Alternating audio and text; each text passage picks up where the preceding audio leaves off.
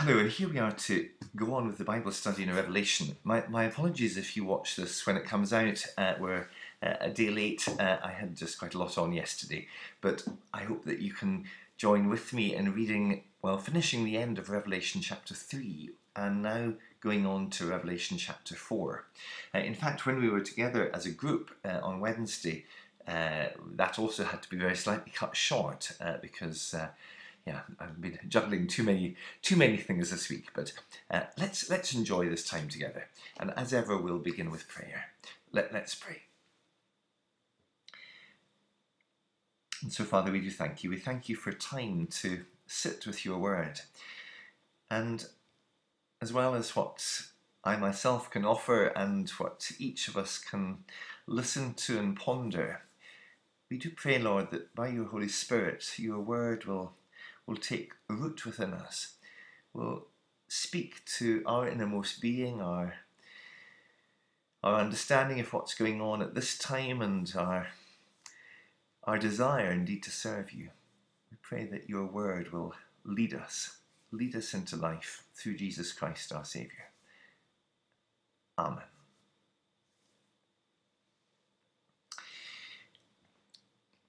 The book of Revelation is full of dramatic pictures, and we'll certainly begin touching on one of those again before I finish today. But it also contains in the early chapters a sense that there were 7 letters that this follower of Jesus, John, on the island of Patmos was asked to write. Asked to write, not to write of his own volition, not to write out of his own ideas, but to write because Christ instructed him to write. And in each of these letters there's an introductory little section just to remind us who the word comes from, who is this Christ. There's a word to the church, and there are 7 churches, 7 letters. That's not all the churches there were at that time, but also indeed each letter to this church or to that church were to be read by all the churches, were to be heard by all the churches, and that includes, of course, the church of today, our church. And as well as a word to these communities of faith in the past, communities of faith in the present, and indeed in time to come, as long as God gives us grace, there are words for individuals to pick up on, words that may strike just you or me, now or, at the time that we need to hear it. That is, if we have ears to hear, if we open our ears, if we're ready to hear. Or, as another picture in this book quite often is repeated to say, we need to open the door, so to speak. We need not to block out that word that comes from God. So let's read together. We're in Revelation chapter 3, and I think the easiest thing is for me to bring it up on the screen. We're beginning to read as you see it, verse 14. I'll keep the words on the screen just so that you can follow if you'd like to, and let me read a bit of it first, and then we'll come back. To the angel of the church in Laodicea write, these are the words of the Amen, the faithful and true witness, the ruler of God's creation. I know your deeds, that you are neither cold nor hot. I wish you were either one or the other. So because you are lukewarm, neither hot nor cold, I am about to spit you out of my mouth. You say, I am rich, I have acquired wealth, and do not need a thing. But you do not realize that you are wretched, pitiful, poor, blind, and naked. I counsel you to buy from me gold refined in the fire so that you may become rich, and white clothes to wear so that you can cover your shameful nakedness, and salve to put on your eyes so that you can see. Those whom I love I rebuke and discipline, so be earnest and repent. Here I am. I stand at the door and knock. If anyone hears my voice and opens the door, I will come in and eat with that person, and they with me. To the one who is victorious, I will give the right to sit with me on my throne, just as I was victorious and sat down with my Father on his throne. Whoever has ears, let them hear what the Spirit says to the churches. So this is the seventh and last of these letters to churches in the book of Revelation, and rightly famous. I think many people have heard of Laodicea, this letter. Many people have heard of this business about being lukewarm. And lukewarm does have that sense of, well, yes, literally neither hot nor cold, neither super exciting, neither super vibrant, neither super energized, nor doing nothing, nor completely dead, nor just not worth bothering with. Yes, they were about some things, but it just wasn't that dynamic. At least that's certainly the sense we leap into in thinking of lukewarmness. One of the rather lovely things about many of these letters is that they seem to be geographically really quite clever, if I can put it that way. That a word to a church picking up problems or indeed picking up blessings in a church, somehow Christ evokes a picture that would have spoken very much to the people in that particular place. And therefore it's worth knowing, for example, that Laodicea as a place is situated, well, in this part of what nowadays is Turkey, and nearby in one direction is the town of Colossae, and Colossae was renowned always for having springs of rather wonderful ice-cold water, which in a very hot country is a wonderful gift to have great cold water coming out of the ground. And so they loved the cold water in Colossae. And then in the other direction, I think in the ancient place called Hierapolis, but nowadays it's actually a very famous tourist attraction, Pamukkale, with rather spectacular pools that have been naturally formed. Maybe some of you have even been on holiday there to see it. There is water that comes out of the ground wonderfully hot, giving you the possibility of having a lovely hot bath in the open air without any need for artificial heating. And so what you've got in that part of the world is you've got cold water over here and hot water over here, and poor Laodicea in the middle. Well, it doesn't have either hot water or cold water. It's sort of rather in the middle. In fact, perhaps the water in Laodicea was far from nice, and if you've ever been given what you thought was going to be a glass of cold water and it ended up being out of a tap that had just been running hot and it came out there for lukewarm, you almost do want to spit it out. And so, that language of spitting out of the mouth, it's just all part of the picture, yes? Part of the picture that actually has a little bit of real geographical connection. And that's not actually the only bit of geographical connection, as I'll show you in a second. But anyway, it starts off this letter, written as ever to the angel of the church, to the one who needs to speak to the church. The church needs to hear this messenger from God, that the words of the Amen, the faithful and true witness, the ruler of God's creation, are this. Jesus Christ describes himself here as the one who says yes, to the truth that God saves, who is the witness even to death on a cross. Jesus Christ, who is also the ruler set above all of God's creation, set on a throne on high. So his authority is underlined, and he writes to the Laodiceans that they're not doing really very impressively at all. They just are not particularly shining. They are not particularly firing. And it's not good. And we get a little bit of sense of what's maybe gone wrong in verse 17, that, they're actually just jolly comfortable. And, comfort does breed a degree of complacency, of thinking, oh, well, why should we bother? We're doing fine, thank you very much. And, that's an important word to churches. Churches really need to be rather careful that they don't, settle down into self-congratulation. The truth is, Christ says you are wretched, pitiful, poor, blind, and naked. Now, yeah, those are quite strong words. Strong words. Now, they weren't literally not wearing any clothes. They weren't actually literally even poor. But in the spiritual regard, they really needed to look at themselves and to see how very unimpressive, how very unshining they were.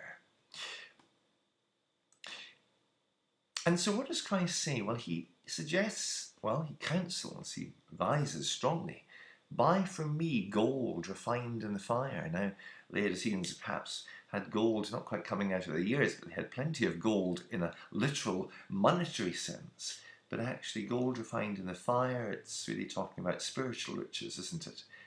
About the glories of what comes through faith, through what comes through truly living in hope, depending on God, asking God to guide our ways. There are riches to be found. And white clothes to wear to cover your shameful nakedness. Now, it's not the first time that white clothes have been mentioned. It certainly won't be the last time that white clothes will be mentioned. White clothes symbolically are garments of purity, garments that show that we have been washed, as it will say later, in the blood of the Lamb, washed because Christ died for us, that we might live newly, clothed in white after baptism. They did that in the early church. We still nowadays very often have those being baptized dressed in white.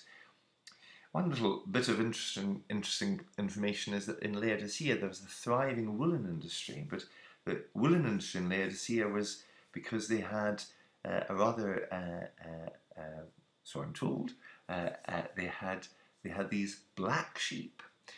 Black wool was the speciality of Laodicea. Now, this is not about black wool being bad or evil. It's not about that at all. But there's almost a little bit of a thing going on there, saying Laodiceans, don't just dress up in your usual wonderful black. Wonderful though it may be in the sight of the world, wonderful though it may be in terms of generating revenue, you need to put on white garments, the white garments of faith, white garments that show that Christ has died for you and that you are to live in him. And then the last thing there in verse 18, salve to put on your eyes so that you can see. Well, Jesus, of course, very, very often in life wanted people to see better. But here's another bit of interesting information. Laodicea apparently was quite renowned for its eye treatments, helping people to see better. But again, there's a little bit of a dig here going on. You think you're good at sorting people's eyes out physically. Well, actually, I need to sort out your eyes spiritually. I need you to be able to look in the right direction and to look at the one who saves you and to look with love upon one another and so on. Yes. So, rather beautifully, there's little word pictures that we almost could miss part of the depth of them, actually, because they're really very particularly pointed at this community in Laodicea. But yes, again and again, preachers will do this. Preachers will try to pick up pictures that really mean something to their hearers.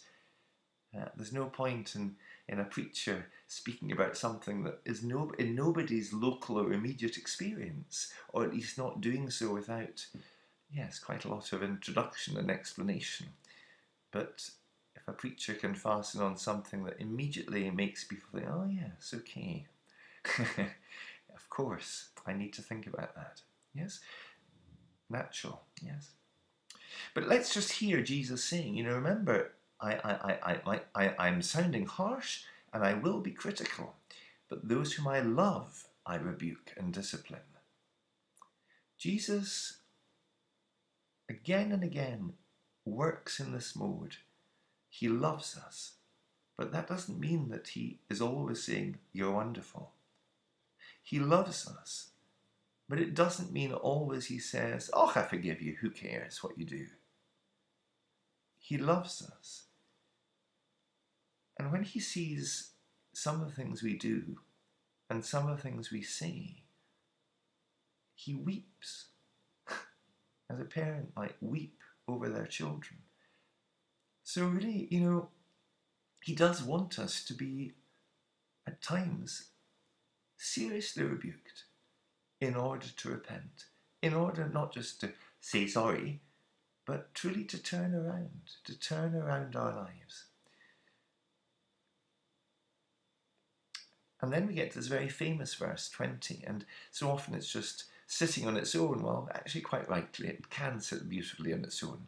But in the context of the letter to the Laodiceans, Christ is saying this to the whole church. There's far too much just comfort, complacency, non-responsiveness to the fire, the shining light of truth. But if the church can't get it, maybe each and any one of us can get it.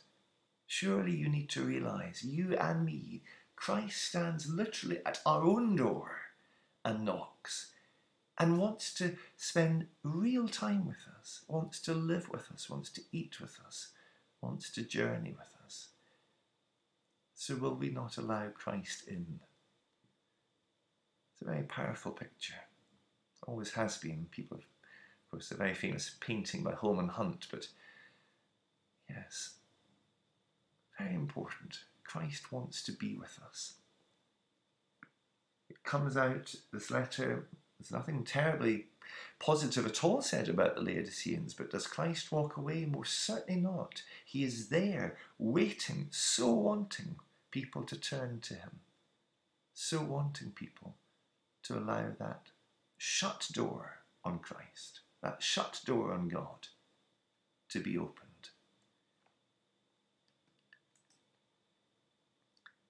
And for those who are victorious, for those who take this on, who persist, who even battle with it, because it will be a battle. Satan will try to distract us. I will give you the right to sit with me on my throne. Christ is on the throne. You can come right alongside me, he says. You will be with me in glory. Whoever has ears, let them hear. So a rather wonderful last letter, I think, the Laodicean letter, and yes, it would have been quite neat to fit it in with the other ones that we did last week, but I hope that it's been worth waiting for, because it really is a very precious text. And so we moved on to chapter 4, and John, moving on to chapter 4, so to speak, takes us to another way of looking. So if we've been, for 2 chapters now, looking in the direction of this church or that church, but knowing that the word is not just for this church or that church, but in fact for all churches, and indeed for individuals just like you and me. Now John looks, I don't know that I want to think so much as he's looking in a completely different direction, but there is a sense in which he is, because what he's now really doing is he's looking to see, where is Christ, where is God in this world where so much is troubled, so much is difficult. Now, there's a good question, a very real question for us in our crisis-ridden world. This particular week we have got pretty major crises happening all around us, in our own country, in Eastern Europe, and no doubt in many other places. So where is God? How do we see God as sovereign, as in control of what's happening? Because actually it feels as if things are not in control, not in the control of God. So John sees this vision, and he sees a vision, well, he puts it as seeing what will happen after these things. So there is a sense in which he's kind of seeing the future. Yes, I think I have to say that. We have to say that. He is kind of seeing the future, but he's also seeing something that is never going to be derailed. And I think that's critical. Never going to be lost. Let's read it. I hope this might help. After this I looked, and there before me was a door standing open in heaven. Now remember, we've just come immediately from chapter 3, verse 20, with a door as it were into our lives. What does it look like to look through a door that takes us into heaven? If, as it were, we are on this side, and and God is on the other side. So what is there? What's there with God? Who is God? So he says, and the voice I had first heard speaking to me like a trumpet, that's in chapter 1, that is, said, come up here and I will show you what must take place after this. And at once I was in the Spirit, and there before me was a throne in heaven with someone sitting on it. And the one who sat there had the appearance of jasper and ruby. A rainbow that shone like an emerald encircled the throne. Surrounding the throne were 24 other thrones, and seated on them were 24 elders. They were dressed in white and had crowns of gold on their heads. From the throne came flashes of lightning, rumblings, and peals of thunder. In front of the throne 7 lamps were blazing. These are the 7 spirits of God. Also in front of the throne there was what looked like a sea of glass, clear as crystal. In the centre around the throne were 4 living creatures, and they were covered with eyes, in front and behind. The first living creature was like a lion, the second was like an ox, the third had a face like a man, the fourth was like a flying eagle. Now I'm going to just take a wee breath there because, but not because I should, it actually really keeps on going, but let's just have a look at those two slides worth, as it were. So, John is privileged to see something of what is going to be, what is truly, as it were, on the other side of that door, which you and I may one day be privileged to enter in. But for now it's a spirit-filled vision. I was in the Spirit. And so this is what I saw, but it's almost again, I said when we were looking at chapter 1, which is, chapter 4 is a little bit like chapter 1, that there are pictures, he keeps on saying it was like this, it was like that. Now, nowadays, people very often say that word like. They're trying to express something that is very real, but they almost don't have the right words for. And I think that's exactly what we're meant to do. We're not necessarily meant to absolutely tie the thing down to being it was green or it was a rainbow of this sort of, well, what sort of rainbow was it? And a rainbow like an emerald, it's quite hard to know exactly what that was. He's bombarded with sight. He's bombarded with seeing glorious colour, glorious things.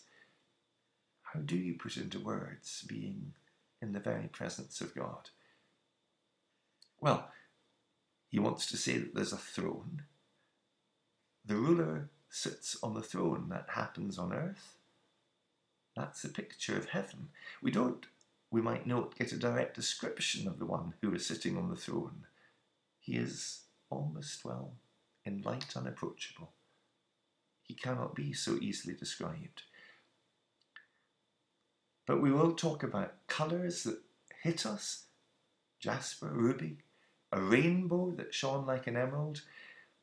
Well, the rainbow, of course, in Bible talk is the sign of the covenant, the eternally faithful God, the God who has committed himself not to destroy, but to save.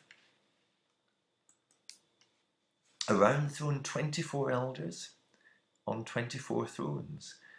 Now there's a detail to set the commentators going and all of us wondering, is this meant to be something of the matching up of the 12 patriarchs of Israel, Reuben and Issachar and Simeon and Levi and so on, plus the 12 apostles? Maybe. Or is it actually a bit reminiscent of the 24 who led worship in 1 Chronicles? The commentators tell us, and we can look it up if you want, again, there was 16 plus 8 leading the worship. And it is a worship scene, this. A worship scene in a throne room. Dressed in white, crowns of gold on their heads. A vision of how it will finally be, actually not just for 24, but for any. But for now we can even just see these 24. This is where we are going towards. It's very dramatic, flashes of lightning, rumblings, peals of thunder, lamps blazing. The seven spirits, or the sevenfold Spirit of God. The Spirit of God is a fire, a blazing light. We're taking us back to Laodicea. They weren't really very fiery. They weren't blazing with light at all. In front of the throne, what looked like a sea of glass, clear as crystal. Again, what's that about? Well, a sea, at the very least, is a huge expanse, yes? It isn't just a puddle, it isn't just a little bowl. A sea of glass clear as crystal. In the ancient world, you know, glass was not clear as crystal, except maybe very occasionally in very, very small, tiny, tiny amounts. They really didn't have the science of glassmaking sorted out in the ancient world. Glass tended to be quite opaque, quite dark. So, you know, he's almost, well, I don't think he's reaching for concepts. He's just trying to explain almost the beyond imagining extraordinariness of what he's seeing. And round the throne, 4 living creatures. Now, just like 24 was perhaps not necessarily everyone who will be enthroned, not necessarily everyone who will be clothed in white, not necessarily everyone who will one day wear a crown. The 4 living creatures are again just symbolic. They're to remind us of, well, actually, what are they to remind us of? If this is coming from the book of Ezekiel, which it may well be, because there's something very similar in the book of Ezekiel, the lion was thought to be the greatest kind of fiercest kind of predator animal, yes? And the ox, the greatest, the most impressive domestic animal, yes? And the human being, of course, having a very important place in the patterning of creation. And the eagle, the most impressive, the most extraordinary flying animal, creature.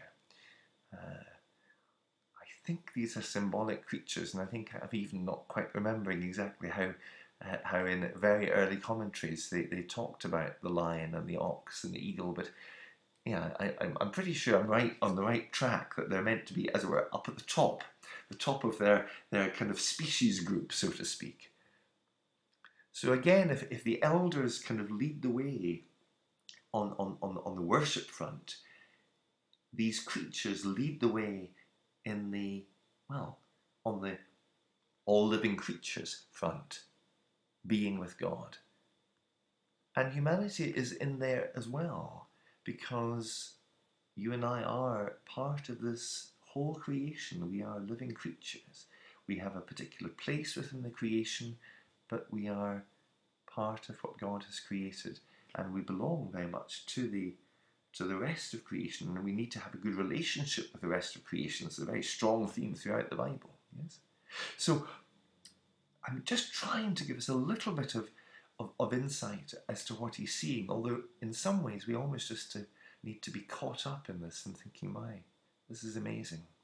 And you know, it goes on, and we didn't get to speak very much about this on Wednesday because we ran out of time, but what it goes on to, as you'll see in verse 8, is that there is a hymn of praise being said day and night. Holy, holy, holy is the Lord God Almighty, who was and is to come.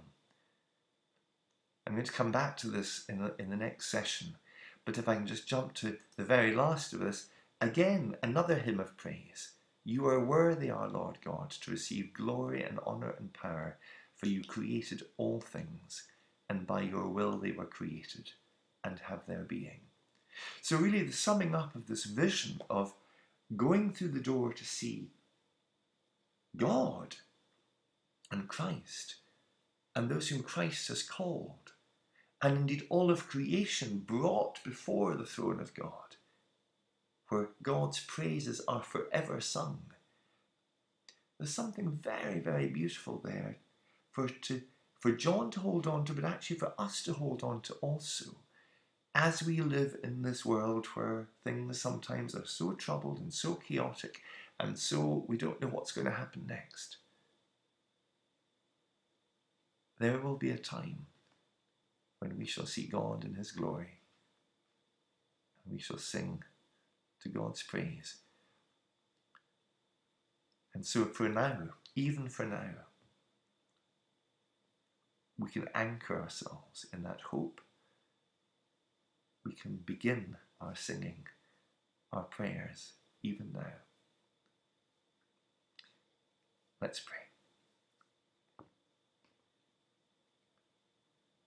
You are the holy God. You are the one with authority over all things in heaven and on earth. And so even just briefly, we bring to you, Lord, our own troubled hearts, our worries about what's happening in the world, our love of one another, and especially of those who are struggling, who are ill, who need blessing. And Lord, allow us to be confident that you are all in all. In you all will be well. May we sing your praises now and into eternity. Through Christ our Lord. Amen.